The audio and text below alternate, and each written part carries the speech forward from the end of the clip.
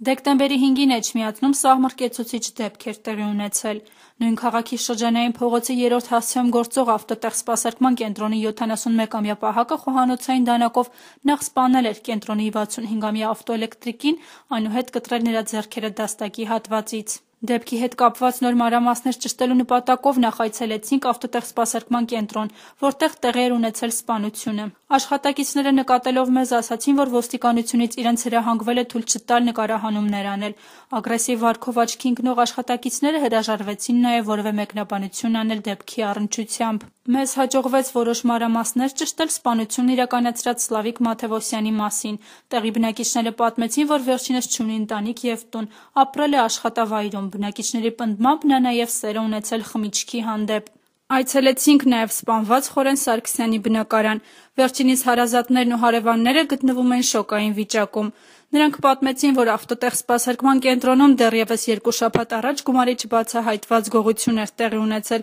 որի համար պահակը մեղադրում էր ավտոէլեկտրիկին Խորեն Սարգսյանին։ Սակայն հարևանները վստահ են, որ Խորենը երբեք գումար չէր գողանա։ Ամեն օր իրանց տուն մտել եմ, հելել եմ, նրանից վատ բան երբեք չես սպասի։ Ամպերերի վատարի անգամ, ասում էին պահակը անտերը, անտիրականա, ոչ մեկը չունի։ Պերերի կապում էր, տան մեր ընդե, որ այդ մարդու ուտեր։ Բայց ինչ խղճովային քեդ քայլին դիմել։ Սկի հավի ճտինը տես չեն սպանում։ Ինքին բաժանաղն է։ Հա ինքին բաժանաղն է, ես իրան լավ գիտեմ ու սաղ շենքավորն էլ գիտա, սաղ էշմիածին էլ գիտա, որ ինքը իր ոնց որ ասած մեր երիտասարդը կդներ, բայց չէր վեկալի։ Համեստ, հանգիստ մարդու տիպար էր։ Իմ համոզմամբ, իմ խորին համոզմամբ, Խորանը ոչ մի հանցագործություն չէր կարող կատարել, գողություն անել չէր կարող։ Դա երևի սարքած գործ էլի դա։ Դաժանաբար սպանվածի հարազատները նաև բողոքեցին ոստիկանության կողմից հրապարակված տեսանյութի բովանդակությունից։ Ըստ նրանց Խորեն Սարգսյանի անվան շուրջ հնչած մեղադրանքները պետք է հրապարակվեին միայն այն դեպքում, եթե դրանք ապացուցվեին։ Այս գործը մինչև վերջ մենք հետևողական ենք լինելու։ Մենք պահանջում ենք, որ իր անունը արդար մակուրանունը վերականգնեն։ Ով ա եղել չգիտեմ, պետք է մարդուն ճանաչեն, նոր հայտարարություն տան։ Հայտնաբերեք,